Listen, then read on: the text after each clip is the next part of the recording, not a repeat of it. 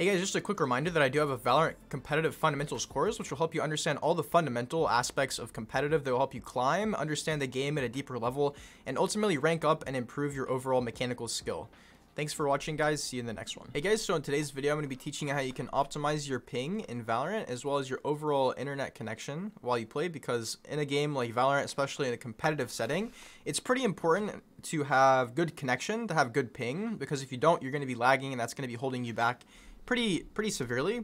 So this is going to be on Windows 10, so if you don't have Windows 10, I'm sorry, but otherwise, let's go ahead and get started. Type into the search bar at the bottom left CMD, which is going to pop up command prompt. And now what we want to do here is basically we're just going to type in ping 1.1.1.1. Now doing this is going to ping this number, and it's going to give you back some values here, which we'll just take note of for right now.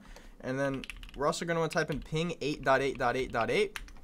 And so we're typing in these two things, and this is also eventually going to give us back this same thing here, as you can see.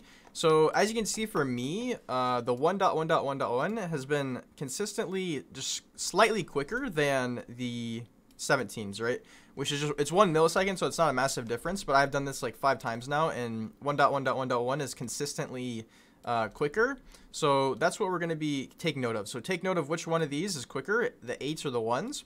And now, guys, we're going to go to the bottom right of Windows where you have your network.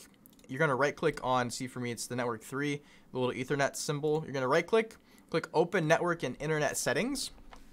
We're going to go to Ethernet on the left side, and then we're going to go to Change Adapter Options. And here, this is the same one that you saw down here. See, it says network 3. This is the one that I use as my Ethernet. You're going to right click, you're going to click Properties, and then we're going to go to IPv4. We're going to right click, or we're going to click Properties. And so this is where we want to be. Now I'm going to go ahead and move this right here next to it so you can see. So basically, again, guys, if you haven't yet, figure out which one of these is quicker. And so if the 1s were quicker, that's what you're going to use. If the 8s were quicker, which is what I have it set to right now, in this case, I'm actually going to be changing it from 8s to 1s just so you guys can understand the process. So if 8s are quicker, you're gonna click this, check this right here at the bottom, click use the following DNS server addresses, and you're going to type 8888 to the top one, and then you're going to type 8844 to the bottom one. Now for me, you see that my 1s were quicker by just a little bit, so I'm going to be changing these values here to 1, 1, 1, 1, and then for the bottom ones, we're going to be changing them to 1, 0, 0, and 1. So if your 1s were quicker, this is what you change these two values to, and if your 8s were quicker, you can go back. It's 8, 8, 4, 4. So that's this setting. Basically what this is going to do is it's going to start pulling information from like one of these instead of the other, whichever one's going to be quicker is the one you want to put in here, basically. And this is going to probably give you some moderate performance and ping, especially if there's a significant difference between these two for Valorant. So hopefully this tip made sense. If you have some questions about this, let me know in the comments down below. The next tip is in our firewall settings. We're just going to be making sure that right client has access within our firewall so that we can receive maximum connection. So basically what we're going to want to be doing is go down to the search bar, type firewall, and then Windows Defender Firewall. You're going to click on this. We're going to, once you're on this page, click on Allow an App in the top left, as you can see. And then we're going to click Change Settings. Now, a lot of you probably already have Riot Client here, but then we're going to click Allow Another App. And what you want to do here is click Browse. And so for me, I already know where Riot Client is. If you don't know which disk it's on, you could just click on every disk until you see Riot Games. And once you see Riot Games, you're going to click Riot Games. You're going to click Riot Client. And then you're going to click Riot Client Services and click Open, okay? Then you're going to click Add. Now, so for me, I already have this added. You might also already have it added automatically as well. It says it's already in the list of exceptions, which is exactly what we want. You can check to see if it's here by scrolling down. These are in alphabetical order, and see that Riot Client's on. These are ticked, so make sure that they're ticked.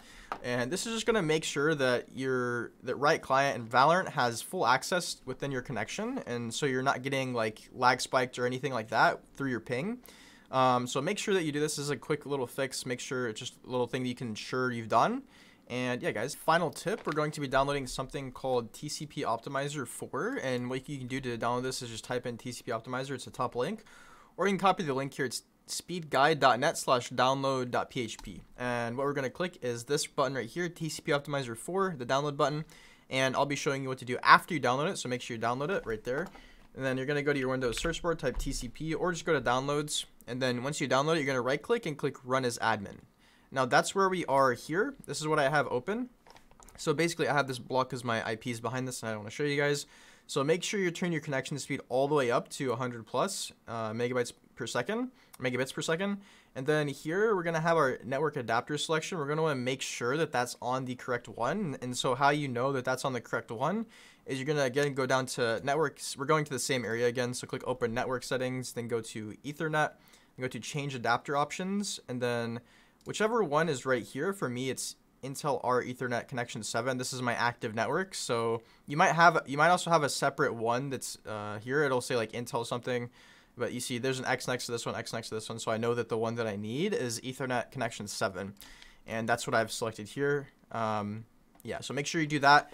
And next, we are now going to be going over to advanced settings, and this is where we are going to need some settings here. We're going to click custom, so because we want to actually customize each one of these. What I'm about to give you is just an optimized optimized set of settings that we can give you. So max connections per _server, we're going to put 10. I'm just going to tell you all these numbers here, and we can type them in together, and we can optimize our ping together. So we're going to go 4 instead of 499.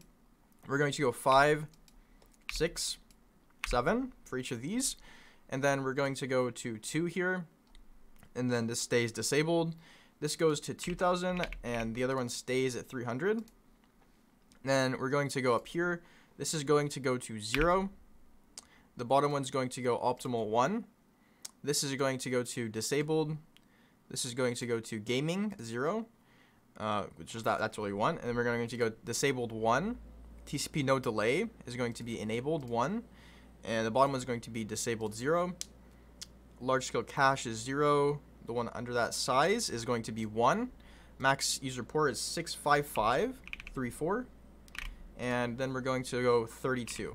So here we can click apply changes. Again, the important part here, guys, is that we make sure we run this as an admin. If we run this as an admin, we're going to actually be able to do this, and this is going to work. And then, so it's saying we need to reboot our PC. You will need to do this. We will not do this right now, but this is very common. You need to reboot your PC whenever you install a variety of applications. But otherwise, guys, hopefully this helps. Let me know if you guys experience some decreases in ping, and I'll let you guys know as well in my future videos if I do as well. We're basically doing this together, and I'll see you guys in the next video. Peace.